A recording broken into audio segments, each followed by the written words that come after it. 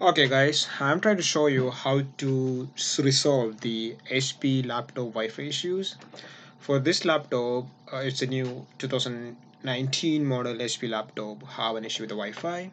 The Wi-Fi will be turned off sometimes and it will reconnect after that. So you will know that when you watch a video or you surf something, it says no internet connections.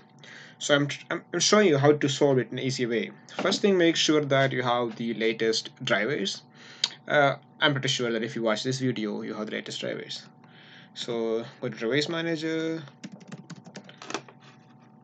open device manager, then find your network adapters. This is a Bluetooth adapter, and these two are for your Wi-Fi. So I'm not sure which one is my Wi-Fi. So what I have to do, first make sure you have an updated driver if you don't have. So just do this. I'm pretty sure you did this already because this is the basic thing. I mean, if your Wi-Fi card is not working good, just update your driver.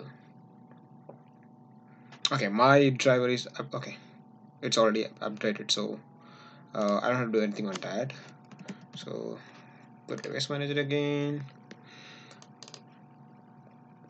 network adapters, then right click, go to properties, go to power management, untick this. Allow the computer to turn off this device to save power, because what it does when your PC does not have any interaction to internet, or it should be turned off. That's what it stands for. But the Wi-Fi chip that HP used for 2018 and 2019 laptops have some issues, so make sure that this is not ticked.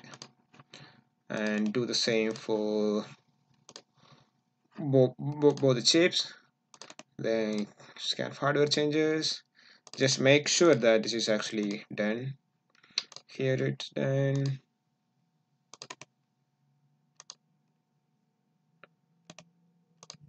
And it's done. Now restart your PC. That's it. You're done. Restart. When you come back, it must be fine. If it's not fine, it must be fine. There is no other solution else. You have to get it repaired from your HP.